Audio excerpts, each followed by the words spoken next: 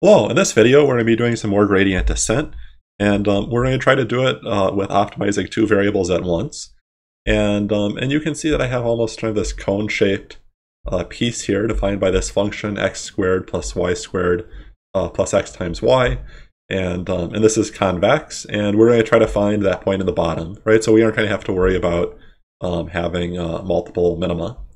Okay, and so I'm going to have roughly this equation, but I'm going to be shifting it over slightly so that the minimum is not at 0, 0. I can see that that when both x and y are 0, this whole thing is smallest, right? So I don't want to do that. I want to kind of off-center it to make it more interesting.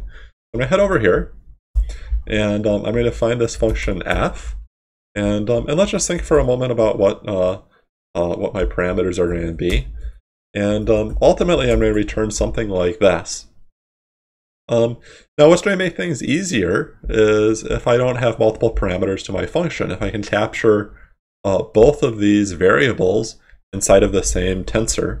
And so that's exactly what I'm going to do. I'm going to pass in an x, y, and the x will be at position 0, and the y will be at position 1. And this is just going to make it easier to optimize things as we go forward. And like I said, I also want to center this not at 0, but somewhere else, right? So I can just kind of slide everything over a bit if I like. Okay, so I have that. And let me just try calling this in a moment. So I'm going to say xy equals a tensor, and the tensor is going to say, well, let's start at 0, 0. And what is f of xy? What did I do wrong here? Oh, I'm sorry. I was saying that x is the first piece of this, and then y is the second piece of that. So let me try that again. And there I go. And I can see that, well, the x is centered at 3, and the y is centered at 10, right? So this is kind of what I'm expecting to find for an answer, right? But instead of just seeing that, we're going to find that same answer using gradient descent. Okay? So let me head down here. I'm going to set this starting at 0, 0. And with gradient descent, as usual, we have some sort of loop, right? So for I in range of, I don't know, we'll start small and kind of increase that. What do I need to do? Well, one of the things I'm going to need to do is I need to do this requires gradient, like so. I have to do that. And what am I going to have to do down here? Well, I'm going to have to actually compute the third dimension, maybe a z value based on that xy. I'm going to have to compute the gradient of xy and z, right? So I'm going to say z dot backward. And maybe for now, let's just print off what that gradient is. Right? So I'm just going to say xy dot gradient. And let's just start there. And this always catches me, right? I need my floats. So I'm just gonna, easiest way to do that is add a decimal. And right now I'm not moving the xy at all, right? It's always staying at this 0, 0. I never update it. And you can see this keeps changing because this backward call accumulates, right? So I'm gonna have to do something like this. I'm gonna have to say xy dot gradient dot 0. Right? I'm doing the gradient descent slightly different in this video than last time, in that last time I kept creating a new tensor for each step of the gradient descent. It's going to be a little bit more efficient if I just keep updating the same tensor, and so that's why I'm going to have to do this zeroing out this time, where I didn't have to do that in the previous video.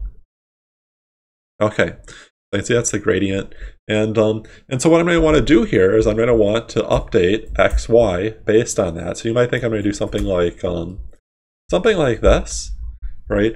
And it doesn't like that because it kind of has this network of all these different variables, and here I'm kind of doing something strange, right? Where xy depends on its own gradient, and it kind of creates this bad cycle, right? So I can't do that kind of thing.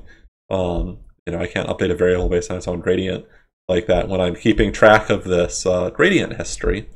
And so the way around that is I can kind of bypass the tracking and look at the data of that, right? So for a given tensor, I have both the actual data and then kind of the gradient at that position, right? So I certainly can do that. And I can see I'm kind of getting into that case that we've seen before where I'm stepping too much per time and it's kind of bouncing around and kind of not optimizing.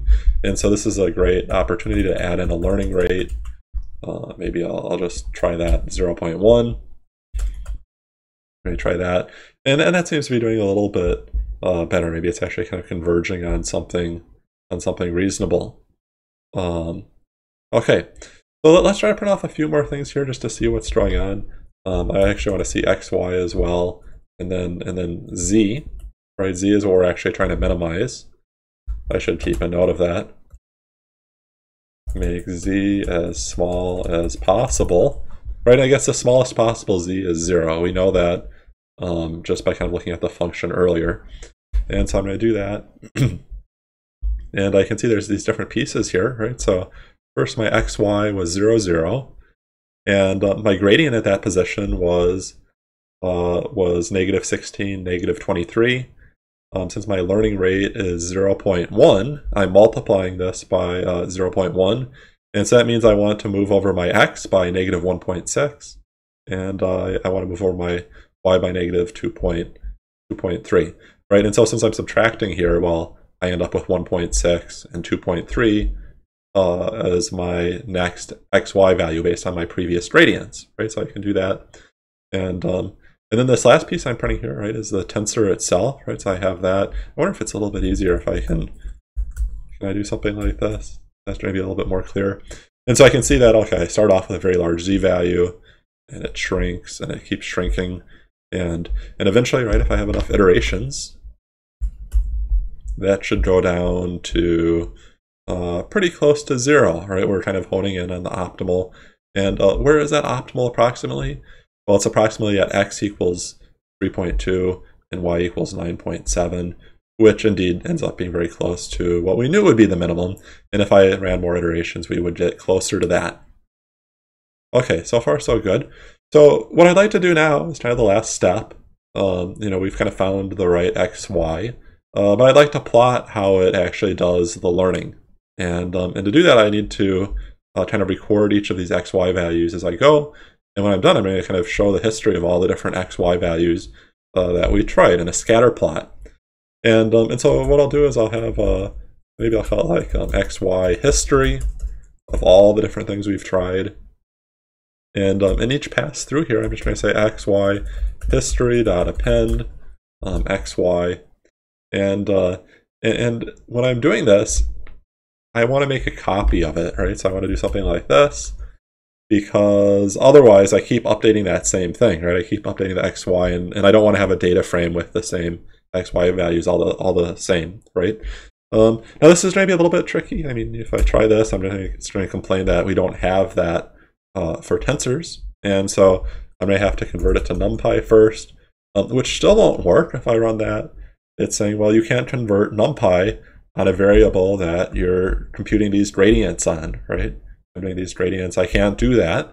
And the trick that they're telling me to use instead is that I have to detach it, right? So detach is going to actually make a new copy of that variable where it's not tracking this history. And that's going to be solving my problem, right? So I'm just going to do this detach, and that actually works now. And now if I come way down here, I can actually plot what this looks like. So I'm going to create from this XY history, I'm going to throw all of that into a big data frame. So I'm going to say pd.data frame, just like that. And I know what those columns are, right? So I know that those were X and Y, like so. So I can put all of that in a big data frame, just like so. I kind of start off at this, right, 0, 0, and eventually it works its way down to close to the correct answer. So maybe actually looking at the last values are more interesting because that's where it's actually getting close. And now I can actually do a plot, scatter plot of these, where X is my X column and Y is my Y column. And this is a history of all the values that it tried, right? It's kind of converging in here at 3 and 10. It's not quite done, right? It's getting pretty close. something that will make this a little bit more clear is if I can add color to indicate kind of which point is a starting point and which is the ending point, right? I know that 0, 0 is a starting, but you know, it's not really showing me that in the data. So what I'm actually going to do, right, if I look at my index, maybe if I look at it as a list, right, I can use these values to specify what the color is, right? And so maybe at the end I'll have 24 be black, and at the beginning, well, 0 will be white by the default, but then I can't see it, so I'll have to tweak it a little bit to make that gray. So I'm just going to do this. I'm going to say the color is based on the data frame index, and right now, so I mean, there's still a point down here, and that's white, because 0 maps to white.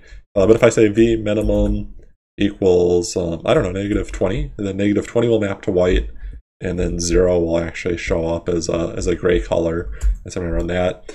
And now I can actually see this history here, right? I mean, this is the optimal point, right, at 310, and it's slowly converging in on that. And you can kind of see how there's almost we overshot it at first, right? Kind of as we're jumping past it, and then it kind of comes back in, right? But eventually we're going to converge on that correct answer.